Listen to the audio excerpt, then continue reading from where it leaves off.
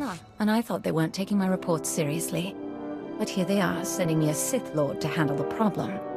I guess the Exchange spying on us really gets High Command's regulation briefs in a twist, huh? You have confused me with someone else. Then you weren't sent by High Command? I requested advanced operatives who could perform targeted strikes against Exchange spies in public locations. They're using satellite uplinks to get into our databases. Advanced stuff for them. We're guessing the Republic or someone is backing them.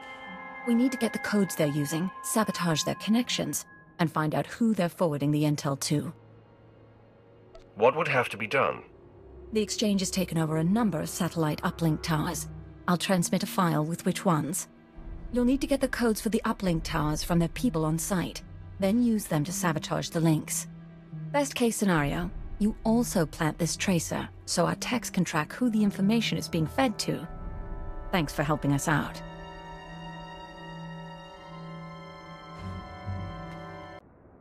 The Exchange won't be spying on you again. Probably untrue, but at least they won't be able to use the same tricks. Thank you, my lord. According to the tracer you planted, it's Hutt's paying for information against us.